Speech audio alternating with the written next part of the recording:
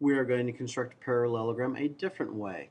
This time we're going to try the diagonals bisecting each other. So we're going to have to make diagonals and make sure that they cut each other in half.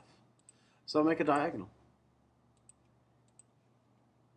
Alright, now we got to cut it in half. How you cut it in half is you make two circles, one around each end. The circles have to be the same size. So I'm going to make a circle around A and then a circle around B. They've got to be the same size, but they also have to cross.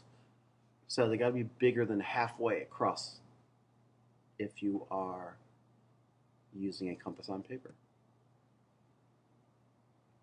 So let's get a circle center and radius. You could use a compass if you wanted to and just make it AB. I'm going to look over here. The segment is 7.39. So if I make my circle 4, it's going to go more than halfway. Make it 4, it's going more than halfway. I need to find where they cross. That's that intersection thing. Get the intersection tool. Find that. All right. And then draw a line through the intersection. We have just found where this is getting cut in half. I need to actually have that point. So that would be the intersection of that and that. Come on. Boom. Point E is the intersection of is the midpoint of AB. AB is one of your diagonals. So now we need to make another diagonal anywhere that goes through E. But it also has to be, bisected, half this way and half that way kind of thing. Lots of different ways to do it. We could use a circle to do it. For example, we could make a circle right there, going out to there.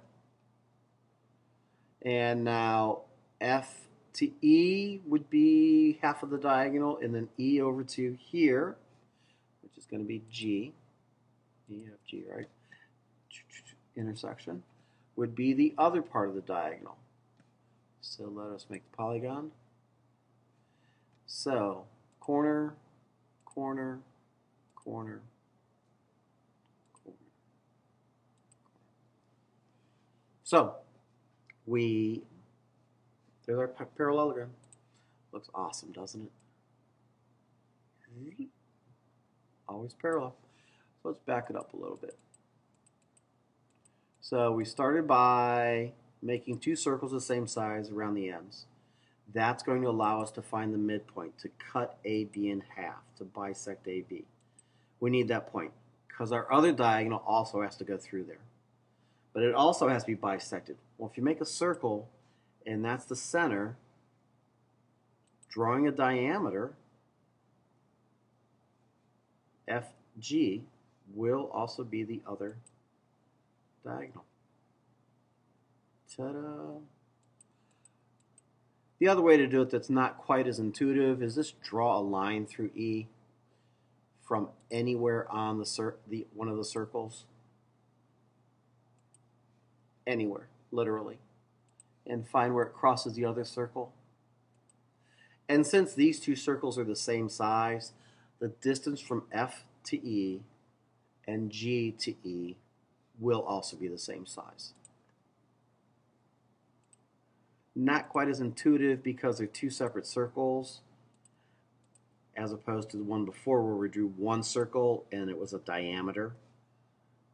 But this works also no matter where you put that parallelogram. Don't believe me? Well, we'll measure the slopes.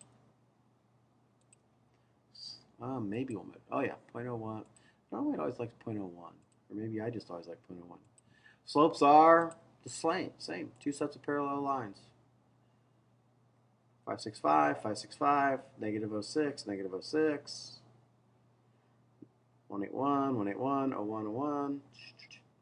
So, no matter where we put that. So, we did it by bisecting diagonals. Awesome.